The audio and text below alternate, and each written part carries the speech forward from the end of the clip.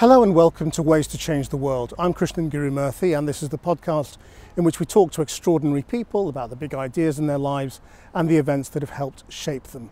We're on location this week at Kew Gardens, and I'll declare my interest because I'm on the board of trustees here, and I thought that the rather beautiful but echoey Marion North Gallery would be the perfect setting for my guest this week. Michael Pollan writes about the things we put in our bodies, mostly food, but also drugs, mostly derived from plants.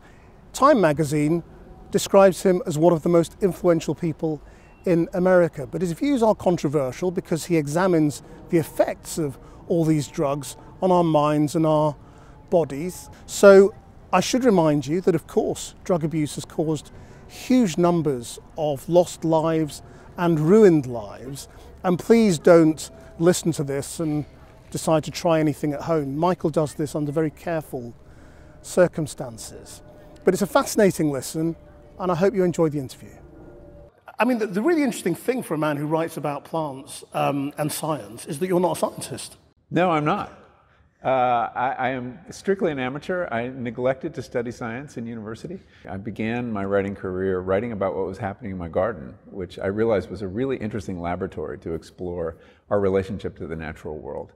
In a garden, you're working with these domesticated plants, and we have altered them in important ways, but I began to see how they altered us also.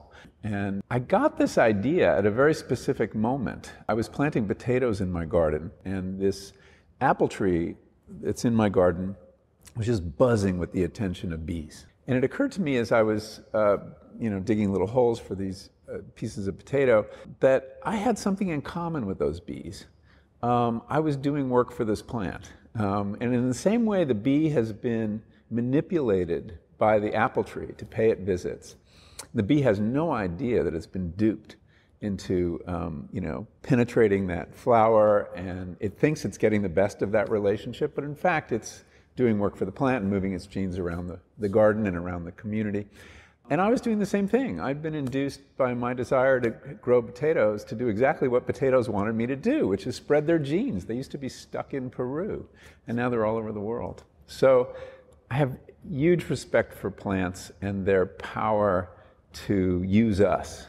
And ever since, I've been exploring that relationship. I mean, are they using us, or is it a sort of symbiosis? Well, it's both ways.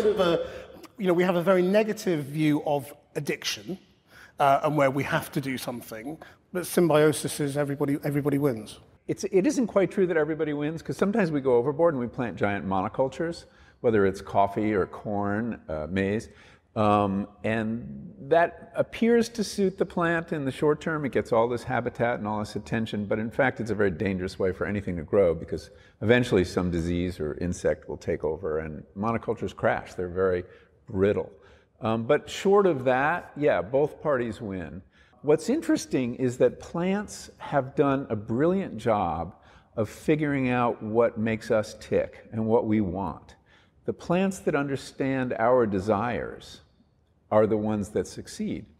And the desire I've been most interested in the last couple books is this desire to change consciousness. That's a very weird thing, but for some reason, humans are not satisfied with everyday normal consciousness, and we do many things to alter it, many of them involving plants. And a certain class of plants that you might call plant medicines or drug plants have figured this out. So plants are masters of biochemistry, right? And the reason is because they can't move, right? So they have to use chemistry to do everything, attract animals to help them, defend themselves. It's all about chemistry. And some of them hit on the precise molecular recipe to interact with neurotransmitters in the human brain, to mimic serotonin and things like that, which is quite remarkable. And so these plants that change our consciousness, and coffee and tea are great examples, have learned how to appeal to our desire to have the kind of clarity and energy and improved memory and endurance that caffeine gives us. And this has been their ticket to world domination. Is it clear what is a drug and what isn't, and what is a biochemical response and what isn't? Because eating makes me feel better. You know, we have comfort food, we have chocolate, we have all that sort of thing. Food affects us. We've only begun to study the psychological effects of food, but you see it if you have children. sugar is their drug, right? I mean, it changes their behavior completely. And so the line between food and drugs is very hard to draw.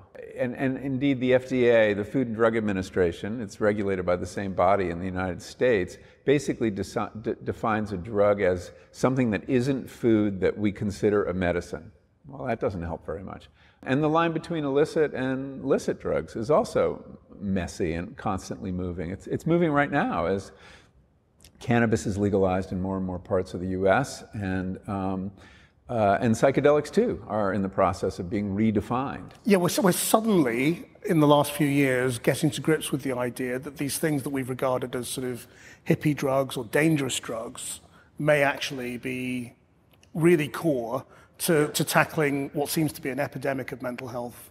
Yeah, I think it's one of the most remarkable things going on right now in policy and in medical research. The fact that these substances that had a terrible reputation dating back to the 60s, a time when they were used in ways that were often reckless and led to problems, that we are realizing something that we actually knew in the 1950s and forgot, which was that psychedelic substances like LSD, psilocybin, which is the chemical in magic mushrooms, and MDMA, which is the chemical also known as ecstasy, that these actually are powerful therapeutic tools. And research has been done, a lot of it in the UK at Imperial College, but all over the United States, that we are doing, controlled drug trials to see if these substances could help deal with things like depression, anxiety, the fear of death among the terminally ill, addiction, obsessive compulsive disorder, and the results have been really remarkably positive. So far. I mean, these are smaller trials. We need to scale up and do very large trials, but that's happening now too. I mean, the modern world seems to have a very odd relationship with drugs. I mean, it is changing, as you've just described, but for things that have been in use for thousands of years, do you have any sense of why we are so immature? Well, there's a lot. I mean, drugs is very, very complicated, right? I mean, these same substances can be blessings or curses, depending on context, how they're used. The Greeks really had it right. They called drugs pharmakon, and it meant both things. It could be a poison, and it could be a blessing. And you have to be able to hold some contradictory ideas in your head. Take the opiates, for example. We now have this tremendous opioid crisis. It killed more than 100,000 people in America last year. It's one of the most serious public health problems related to drugs that we've ever had. By the same token, this same chemical produced by a plant, Papaver somniferum, makes surgery bearable. It would be very hard to undergo the aftermath of surgery without it. It makes the passage out of this life more bearable. Morphine is given to people at the end of life. And I think there's a tendency to moralize anything that changes consciousness. We just can't help but think it feels like cheating to take a chemical from nature and put it in our bodies and let it change consciousness. It somehow seems like a shortcut. But I see the use of plants to change consciousness as part of our engagement with the natural world, as much a part as eating plants. And are you writing because you want all of these things legalized? No, I wouldn't say that at all. I want all of these things researched. I want rational decisions about how to use them. I don't think blanket legalization of drugs, I don't think we're ready for it. I don't know that it would work very well. I think you could have all sorts of problems. I believe even in the case of the psychedelic compounds, that if they are to be decriminalized, which is happening very quickly in the US, it has to be with a very careful regime of rules and regulations. One of the lessons we learned from indigenous cultures who use psychedelics is that they don't do it casually, they don't do it recreationally. And that's been going on for 6,000 or 7,000 years, indigenous cultures using these drugs. And I think we should study that example. So do you think something like ayahuasca tourism, where people just go, let's go and do it, it'll be fun, it'll be amazing, is the wrong approach? Well, I think it all depends. I know people who have fantastic experiences and they find legit shamans and they're in a very safe environment. And then I know other people who go down there and hook up with some, crook or sexual abuser and have horrible experiences. So I think, it's one of the dangers of having an unregulated underground. Because when it comes to the criminality of drugs. I mean, you have this amazing quote in your essay on opium from one of Richard Nixon's policy advisors. John Ehrlichman. John Ehrlichman, who was interviewed by a journalist in the 90s. I mean, Ehrlichman was, I mean, he'd gone to jail after Watergate and all of that, we should just say. And he was a very top advisor. I mean, he was his domestic policy advisor. I mean, he says, you want to know what this was really all about. He says, we had two enemies, the anti-war left and black people. We knew we couldn't make it illegal to be either against the war or black, but by getting the public to associate the hippies with marijuana and blacks with heroin, and then criminalizing both heavily, we could disrupt those communities. We could arrest their leaders, raid their homes, break up their meetings, vilify them night after night on the evening news. Did we know we were lying about the drugs? Of course we did.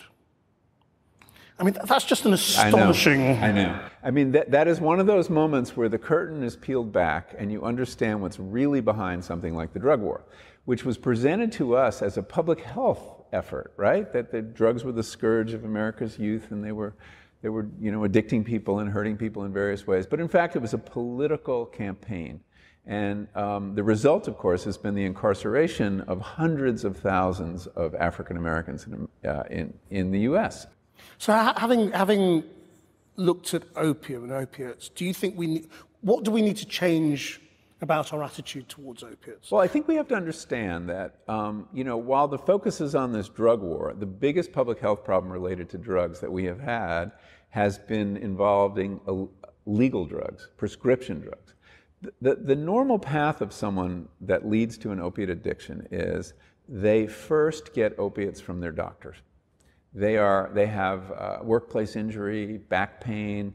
You know, what OxyContin did, or what Purdue Pharma did, the company that introduced OxyContin back in the 90s, was convince the medical establishment that, one, this was a safer opiate because it released more gradually, therefore harder to get addicted to, that it was safer in many ways, none of which was true, by the way. This has come out since as being, marketing, BS. And the second thing they did was persuade the medical community that we were under-treating pain. At the time, you got an opiate after surgery, after dental work, but you didn't get one if you came in complaining about a back trouble or a workplace injury. And they vastly expanded the number of things for which you could get opiates.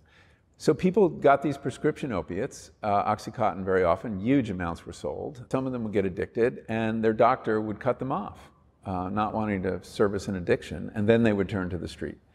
And it's at that point that they got drugs that got them, were contaminated with fentanyl or something like that, and that led to the overdose.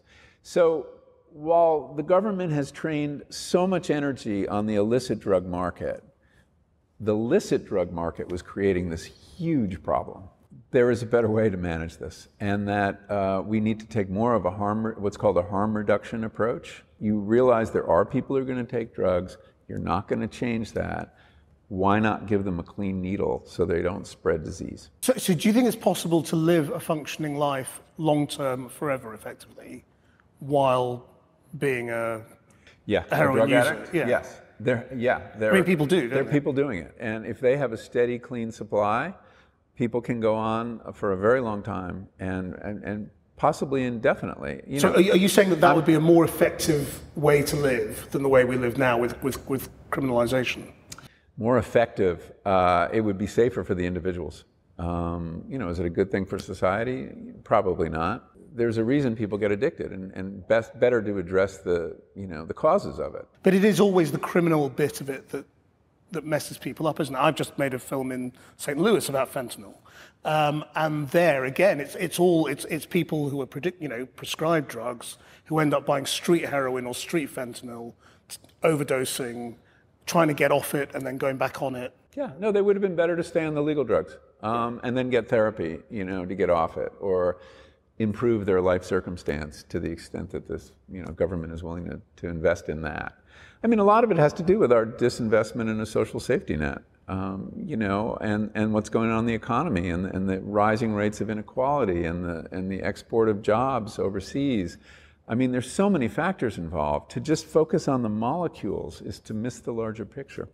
But one of the really exciting things about psychedelics is that they can treat addiction. And that's kind of a mind-blowing idea for some people, that you would take one drug to deal with another. But we have some really encouraging evidence now that psilocybin, which is being used for this purpose, is very effective in breaking addictions to alcohol and cigarettes. How does this work? It's not a chemical effect. It's an experiential effect. It appears that people have a kind of experience that gives them a new perspective on their lives.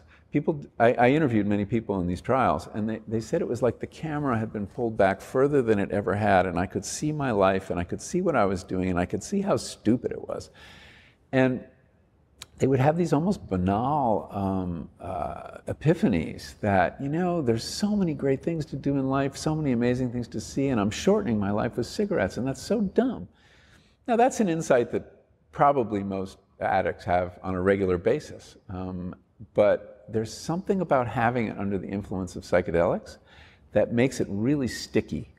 And this seems to allow people to break bad habits of both behavior and thought. I mean, if that's true, why do some people then end up doing it a lot? I don't know. My own reaction after having a big psychedelic experience is not, when can I do it again? It's like, do I ever have to do it again? It's a very demanding experience. But even people who do it a lot are not doing it daily. Nobody can do that. I should describe what psychedelic therapy looks like, because it's not just the doctor gives you a pill and you go on your merry way. It's highly controlled, supervised experience. So there are two guides, facilitators or therapists, who are with you the entire time.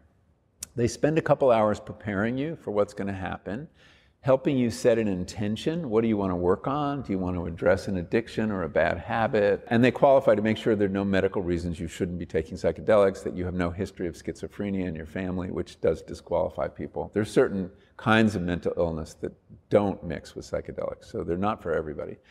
Then, during the experience, they sit with you the entire time. You're wearing an eye shade, which sounds weird to some people, and you're listening to music on headphones usually, which also sounds weird to people. What's going on there is the eye shade encourages a very internal journey. So instead of kind of getting really engaged by the visual stimulus around you and looking at nature or a party or whatever it is, you go inside and you deal with internal issues. So do you have a sense of why, or have you spoken to people about why they are talking about psilocybin and other psychedelics with regard to OCD, anxiety, and other mental health issues? The thinking is this. I mean, we don't have a rock-solid theory as to how they work. The basic thinking is it is not just the chemistry, but it is the kind of experience the chemistry sponsors in your mind that allows you to let go of habitual ways of doing things. So the mental illnesses or disorders that psychedelics appear to work best with, which includes anxiety, depression, OCD, and addiction, if you think about it, at bottom, they're very similar phenomena. Or one way to think of it is they're different symptoms for the same kind of brain, which is a brain that is stuck, that is too rigid, that has too much order. And what the psychedelics do is essentially inject some disorder, some chaos into that brain, loosen it up, make it more plastic. And it allows you to give up habits of thought, you know, the ruminative loops that people get stuck in. The destructive narratives we tell ourselves, you know, I'm unworthy of love, I'm worthless, you know. We get stuck in those stories, and the psychedelics seem to dissolve those and make the brain much more plastic. A beautiful metaphor that one of the scientists working at Imperial College gave me when I was reporting How to Change Your Mind was, think of the mind as a snow-covered hill, and your thoughts as sleds going down those hills, that hill. After a while, the grooves get so deep that whatever you try to do, you're going to get drawn into one of those grooves, and you can't go down any other way. This is what happens over time with habits of thought and behavior. And then he said, think of the psychedelic experience as a fresh snowfall that fills all the grooves. And suddenly you can take any path you want down the hill. So it makes the mind more plastic. And sometimes that's exactly what we need. And is it clear what the differences are between LSD, mescaline, psilocybin, all these things? Yeah, to some extent. They have what the doctors call different phenomenologies. They feel different. LSD and psilocybin are very similar. They work on the same receptor networks. And the reason that psilocybin is used in research rather than LSD is a practical one, which is that LSD is a lot longer experience. It can be like 12 hours. So for the workings of the lab, psilocybin, which only takes 4 to 6 hours, is a lot more practical. Also, many fewer people have heard of psilocybin, so it's less likely to draw political flack.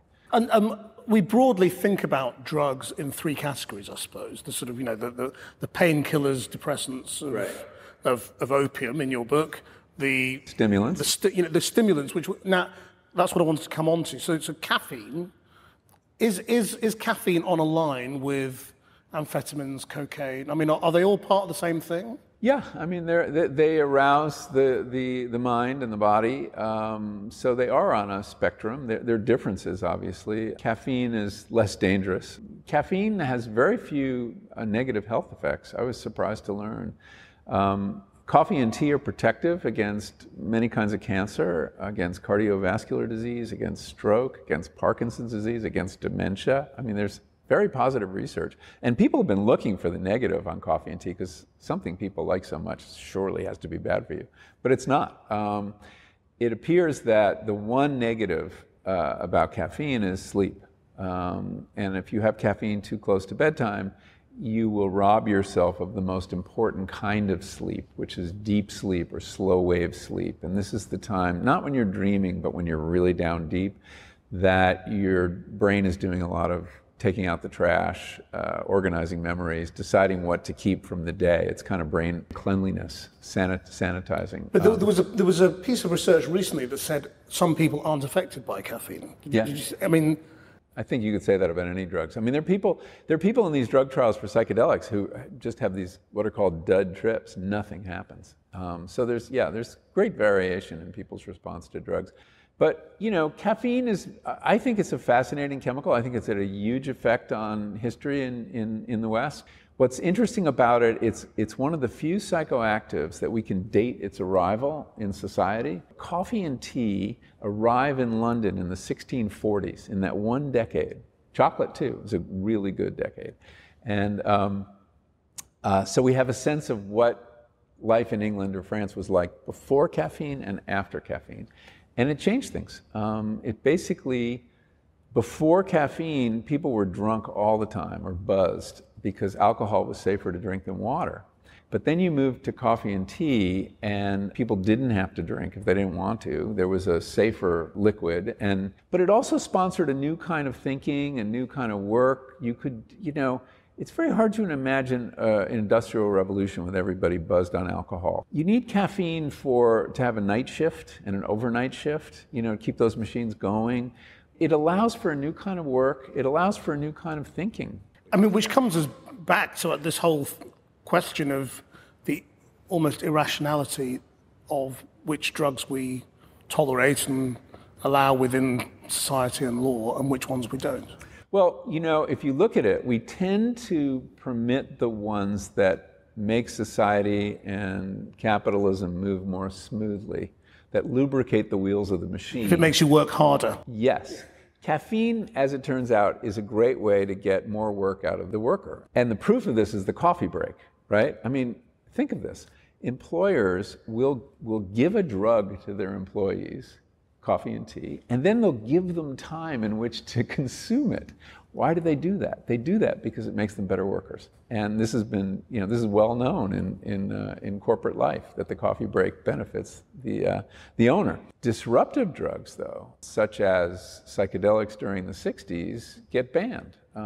They're a threat to the status quo. They were a threat to President Nixon. He believed that the anti-war movement was being fueled by LSD, and he may have been right. I mean, it was encouraging people to think for themselves and to check out on straight society.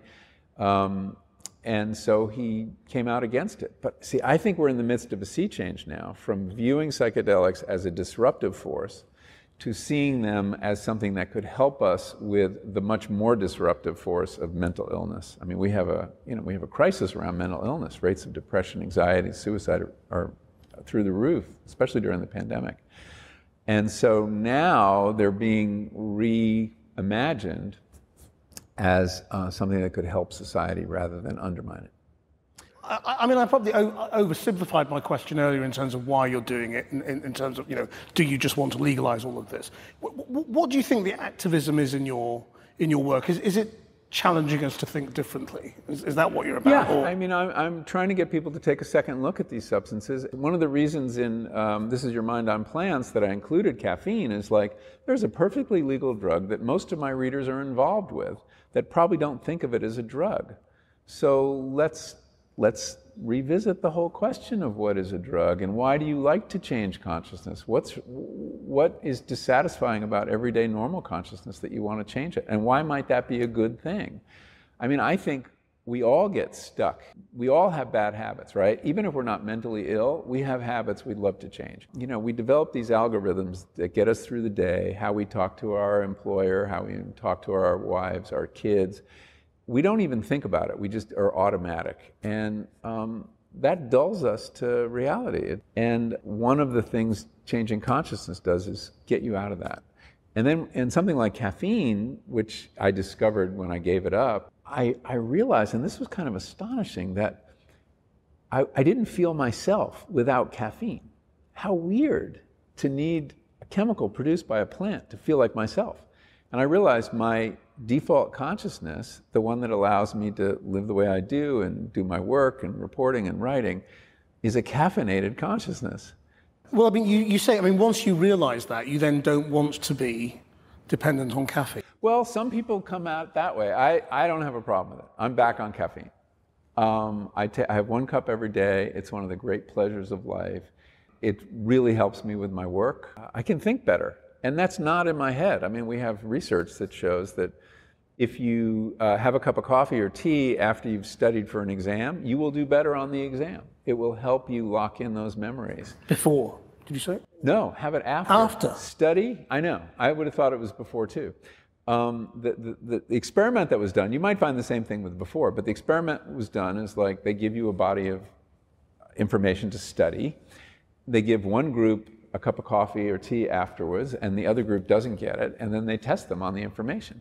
And it's remembered better. I mean, you said you weren't a sort of a young, you didn't experiment with drugs yourself. No, I mean... So what brought you to this? I mean, was it just the natural progression from food, which is what you were first... It wasn't a natural progression. I was writing about food, and my underlying interest, though, was this relationship with plants. But I was interested in other aspects, and one was this change of consciousness idea, which I'd written about in a book many years ago called Botany of Desire. But then I started hearing about this research, and I heard that there was a trial underway at NYU and at Johns Hopkins where they were giving psilocybin in high doses to people who had a cancer diagnosis, and which seemed weird. I mean, would you want to trip after you got a terminal diagnosis? I can't imagine that. But these are people struggling with their fear of death and their fear of recurrence, and that they were getting relief, and that they were having an experience that was profoundly spiritual, that was kind of resetting their attitude toward death, and in some cases had allowed people to die with incredible peace and equanimity.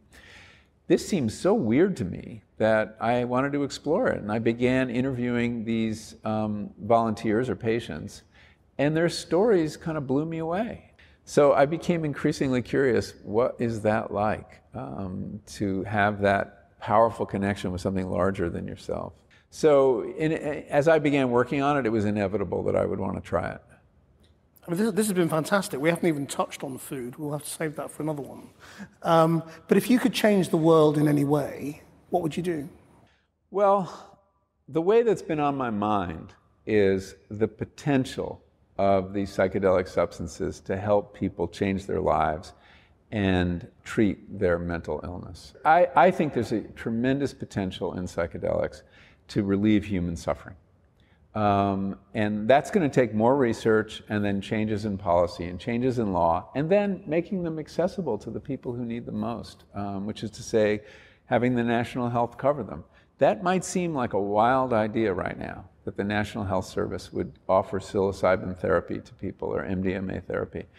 But mark my words, we are 5 or 10 years away from that happening. Here we have potentially, again, more research needs to be done, but here we have a substance that in a single experience or 2 experiences, not every day, can change your mind, and in ways that will leave people much happier and free them from the burdens they're carrying.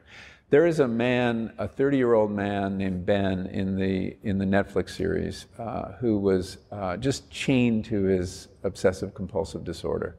It was like a ball and chain he dragged around. He was anxious all the time. There's so many things he couldn't do. And he had a single experience with psilocybin, and he just let it go. And it's still gone. And to see the freedom this has given him is just, it will make you exuberant. It made me exuberant, and it made him exuberant. So I think we've got a powerful tool here, and a lot of people in psychiatry recognize it. We have to go through the process. We're going into phase 3 trials of psilocybin to treat depression. The work is being done. It's all being privately funded. One way I'd like to see the world change is to have the government start funding some of this research, because it offers enormous hope. Well, I was going to say, because actually where we are, Kew, is one of the world's great scientific research bodies into fungi. Yeah.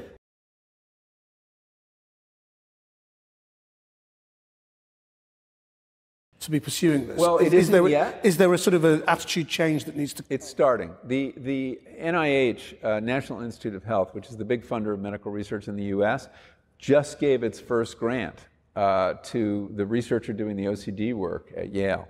That's a sea change, and I think we're going to see more of that. But another thing we need to fund is plant research. There are many other psychedelic substances out there. We have to study these plants before they go extinct and see what's in them. I don't think people realize how many medicines they take were originally discovered by plants. The genius of plants and their biochemistry. Aspirin, Taxol, which is a very important chemotherapy. There's so many, and there's so many still out there. And one of the valuable things about a place like Kew is that research is going on. Michael Pollan, thank you very much indeed. Thank you. Great pleasure talking to you. Well, I hope you enjoyed listening to that. If you did, then you can watch it on the Channel 4 News YouTube channel. And please do give us a rating or a review on whatever platform you're using so other people can find the podcast. Our producer is Nina Hodgson. Until next time, bye-bye.